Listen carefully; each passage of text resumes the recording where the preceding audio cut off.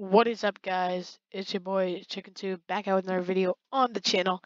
In today's video, guys, it is game day for the Philadelphia Eagles. If you guys should know, I am an Eagles fan, massive Eagles fan.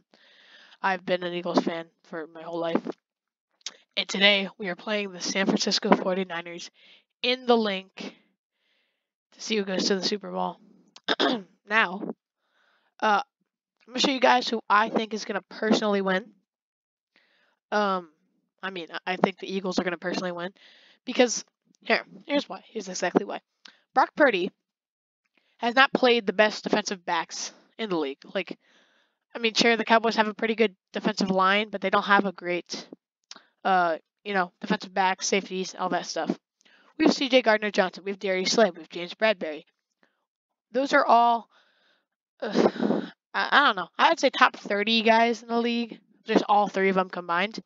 So Purdy's going to be under pressure, especially because of our defensive line. They will get there fast, and sure, they have a good run attack. But if you look at the Eagles versus Giants,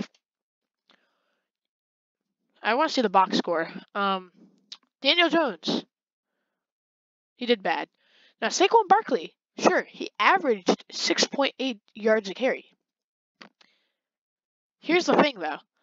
One of those carries was a big one for about 40 yards. Take that carry away, that's 8 carries for about 21 yards, and that is not an average of 6.8. He had one good rush that led to that touchdown in the third quarter, and they did nothing after that. So that rush did not even matter at all during the course of the game. Daniel Jones, 6 for 24, averaged 4. That's not very good. Matt Breida, I get it. They're in the end zone, and then Gary Brightwell, I don't know who that is. Anyways, their receivers did nothing. They really didn't do anything throughout the entire game. The only thing people are talking about is how Saquon Barkley had a good game. He did not. He had one good rush, and that's it. All the other rushes were actually... Philadelphia actually did very good against the rush. And seeing as Philadelphia got out to a 28-point lead in the first half, the Giants couldn't really run the ball that much. As you see, they only ran it a couple times in the third quarter.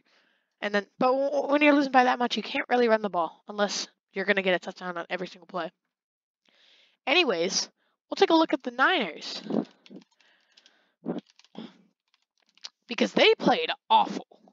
And I know they won the game, but they did not play good.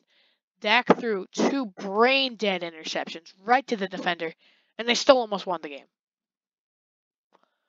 I definitely think the Cowboys were the better team coming into the game, but as you know, the Cowboys can't win in the playoffs.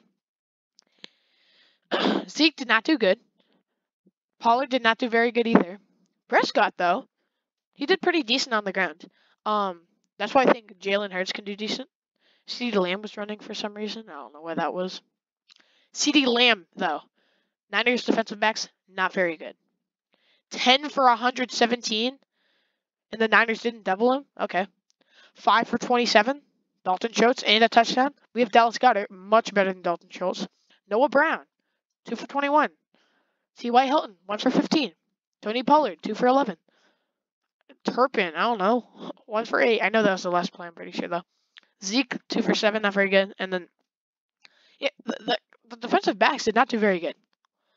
Sure, they didn't allow very many touchdowns, but they didn't really need to.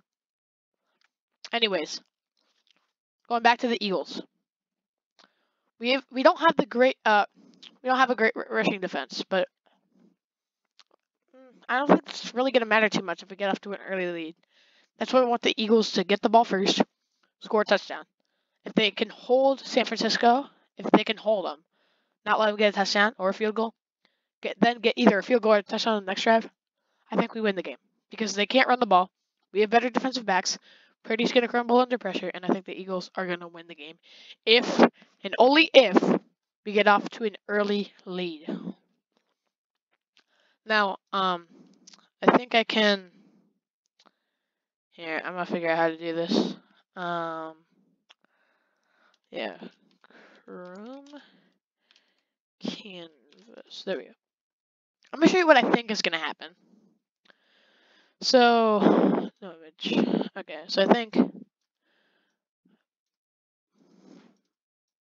Birds. Here, I'll put the box score right here, and then Niners. Okay, so I think in the first quarter, I think the Eagles receive the ball.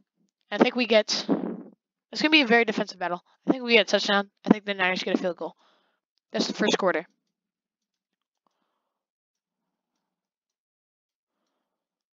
Second quarter. I think the Niners will also score a touchdown. I think the Eagles will score a field goal. 10-10 at halftime.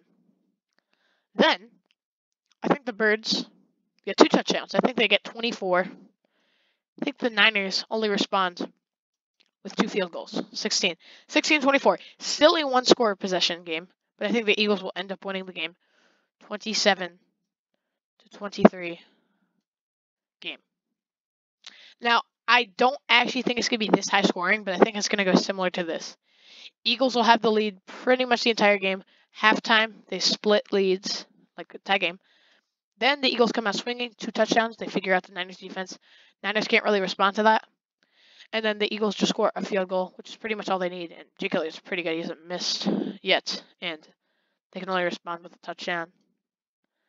That's what I think is going to happen. Actually, no. Here, I got to change that score. 22. And I think it's going to be 22 because I think they're going to go for 2 to tie it up for 24. They're going to miss it, and then 27, 22. That's what I think the game is going to be, personally. So final score of 27 for the Birds, 22 for the Niners. Of course, this is just a prediction, but I really hope the Birds are going to win this one. And leave your score predictions down in the comments. And yeah, that's pretty much it for the video. Go Birds, and I'll see you guys in the next one. Peace out.